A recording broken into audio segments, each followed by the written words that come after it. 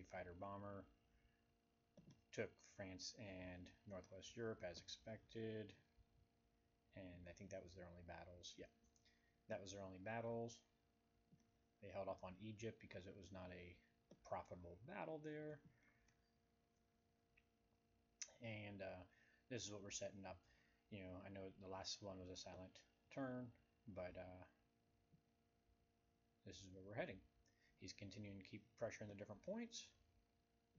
And the US fleet, as you may have noticed, appears to be signaling that they're going to switch this over into a transitional KGF, which, you know, you think about it, it seems like, well, they're way behind, but also Japan's way behind because they spent all this money on these boats, right? So, you know, it's definitely a very viable chance. So I was initially, last turn, I was setting up for a potential G13, or usually round 13 Victory City win, but then I just realized this Navy is going to come here, and so this, I was thinking there's only going to be 2 U.S. transports to worry about, but really we're going to have 5 transports worth to have to worry about at the U.S. there, and then they're coming 13, 14, they can be hitting the Med. So I want to get as many Japan fighters over into the Europe on 13 as I can, because I am going to go ahead and put as much pressure on Russia as I can on G14. So I want to get as many Japan fighters as I can here on 12, here on 13, and then they can be down in Italy on 14 to help hopefully stack Italy, and I'm hoping to eventually get a France stack and hopefully shut down the U.S. approach there. I know it's a lot of hopefully because there's a lot of unpredictable. Mray is a great player on the board, so what I don't want to let happen is for them to turn right back around here and just, you know, get back to where we were. So I'm going to keep these 2 dead zoned with my fleet.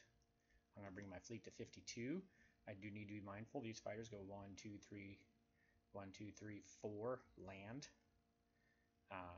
These fighters can only go, can't reach there. They go 1, 2, 3, 4 in the air. So I need to be mindful of 7 fighters and 2 bombers. So I do need 2 fighters in range of 54. I need all 10 fighters to be in range of 56 to dead zone these 2 particular spots with my fleet sitting here. My whole fleet should be fine against the 7 fighters, 2 bombers. I was thinking I was going to have to do 10 fighters, 2 bombers. So my surface fleet should be fine with my 7, 8, 9, 10, not that guy, 11 ships. And I'm going to need, what did make this a little bit interesting, whoa, come back, sorry. What did make this a little interesting is because US owns these islands here, these bombers can go 1, 2, 3, 4, 5, 6, and really there's a lot of places these bombers can go for and still land on one of these islands, so I can't have any naked transports running around. So I am going to take this one back to start to protect the Japan sea lines, as well as start to make our own move. Now the good news is we do have that one in our hands, so that helps with our dead zone, but we don't need our bombers to help dead zone at least this turn. So we're going to bring the bombers up to the Russian and Egyptian front this next turn.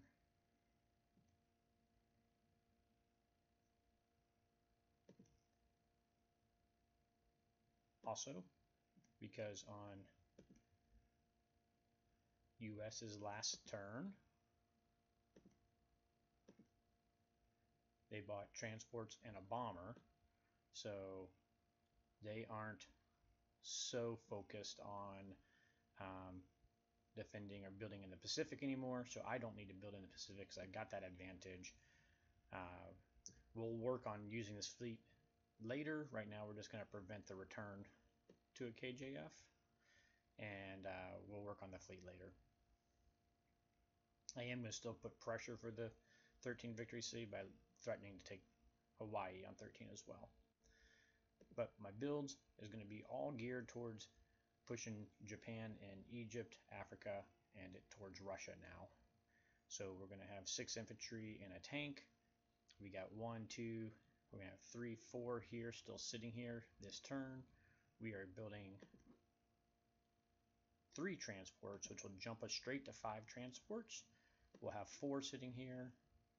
We're going to be building 4 people plus the 2 plus these 2 that they'll be able to grab next turn, and we're going to put a tank in India to help pressure up this way with our bombers coming.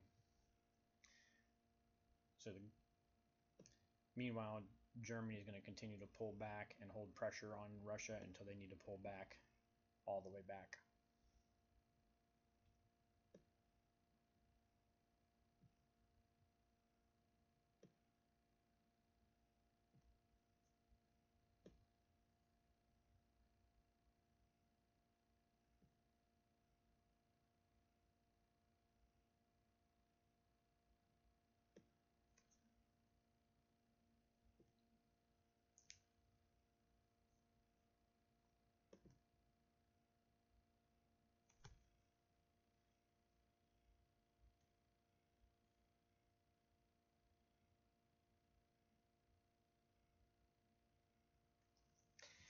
I am hoping pulling my Germans back and Germans forward, and hopefully going to stack West Russia and Caucasus.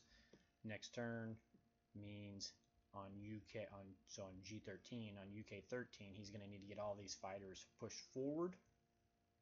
So if he's pushing them forward on UK 13, they cannot hit Africa, so hopefully Africa will be safe with all these planes and such, and us having 11 infantry there. I know that's a lot of hopefuls, but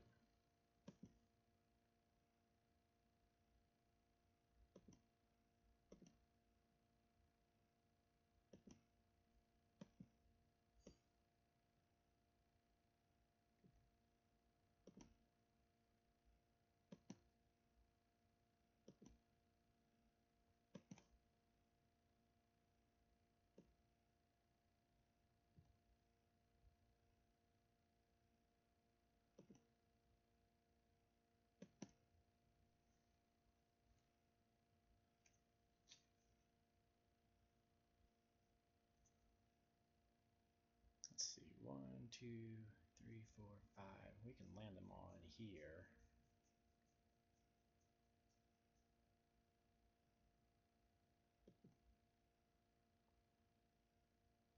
And even if German pulls back, he'll have 8. We'll have 3. That may not be a good idea to land there. Let's be safe and just use 1. I'll bring the other 3 to India like my original plan was. Problem is, if I pull these Germans out, then on UK's turn, he'll have 8 fighters, 9 fighters, and a bomber at least that could hit it. And that would be profitable versus 3 infantry and 4 bombers sitting there, right? So we don't want all these going.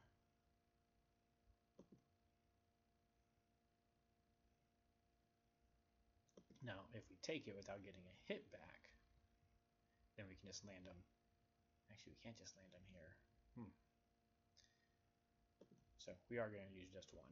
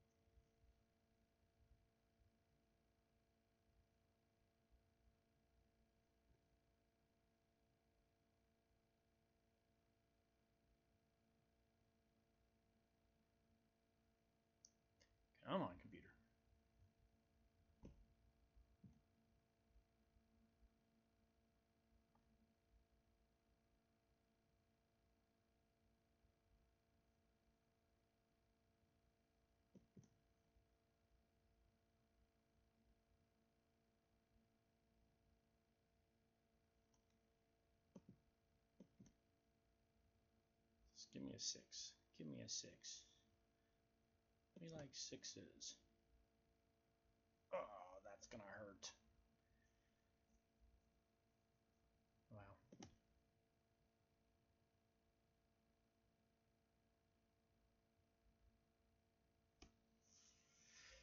Guess I should have sent 2 infantry after all and let Egypt weaken a little bit. Dang it.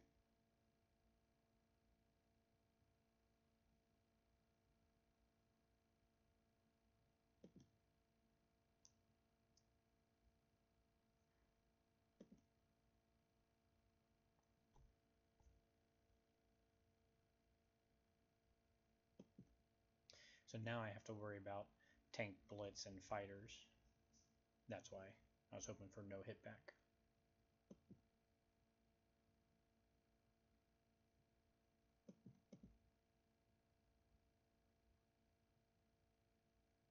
Now he rolls the 6.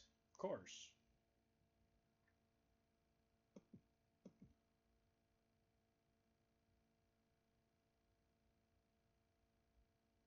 Oh, I guess he got a hit back. I didn't see it. Dang it.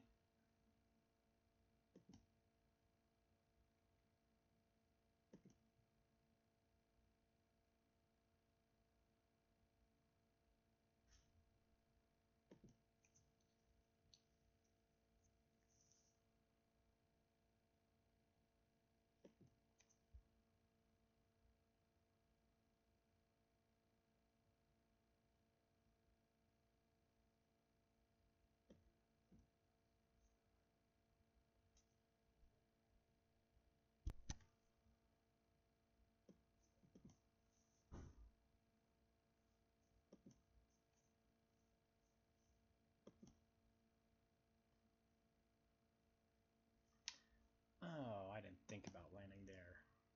How silly of me.